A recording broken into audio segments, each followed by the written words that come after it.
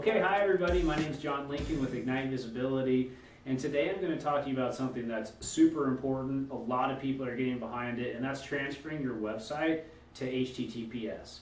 So I'm going to tell you a little bit about how to do it, some of the technical stuff that not a lot of people know. I've transferred a lot of sites at this point. Our company, Ignite Visibility, is transferring websites every single day, so I'm happy to be able to share some insight with you on this semi-complicated process.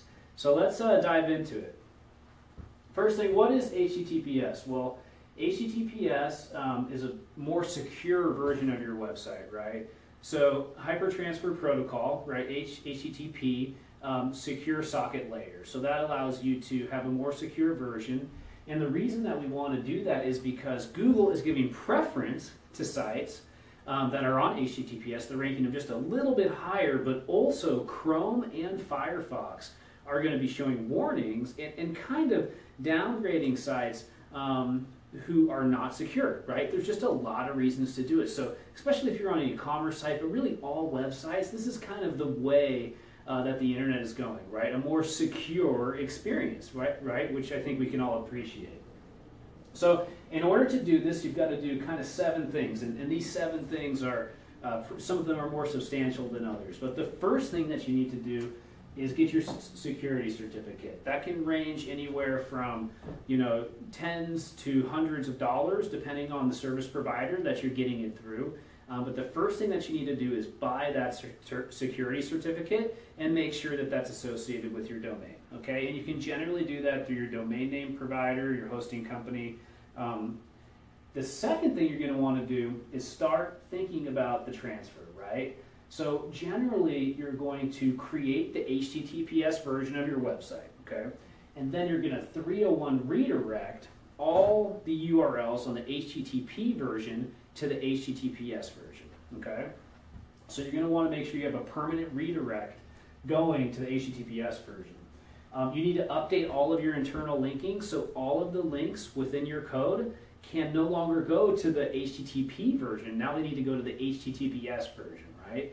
A lot of people will have a relative URL instead of an absolute URL to make this a little bit easier. Other people do find and replace to go through and try to find all the HTTP and change those to HTTPS no matter how you do it, or whether you do it manually, find and replace, or through a plugin, it's got to be done.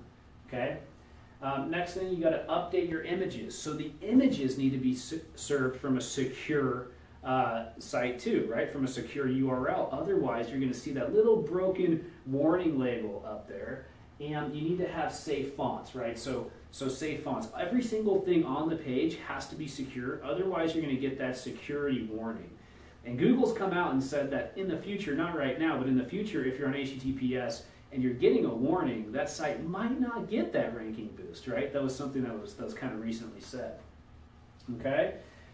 You're also going to need to set up the new domain in the Google Search Console. Now, you don't need to do that for Bing because Bing looks at HTTPS and HTTP as pretty much similar, but in the Google Search Console, you need to create an entirely new domain in there, right? And then what you're going to do is you're going to submit your old sitemap. They're going to see that 301 redirect. They're going to see that redirect to the new sitemap. They're going to crawl all those URLs, and also another thing you can do is submit those URLs individually, right? So you submit your old sitemap, it crawls all those URLs, it sees all the 301 redirects, it starts establishing the HTTPS site. Soon Google sees that, okay, all the signals are pointing to HTTPS, and it starts to rank that website for you, okay? So a couple things you can do on the testing side once you've done all of this stuff, right? You can run a page speed test. That can help you because HTTPS can be just a little bit slower. You also might want to run it through the mobile testing tool, and you might want to put it through a page security test too to make sure that everything validates correctly, okay?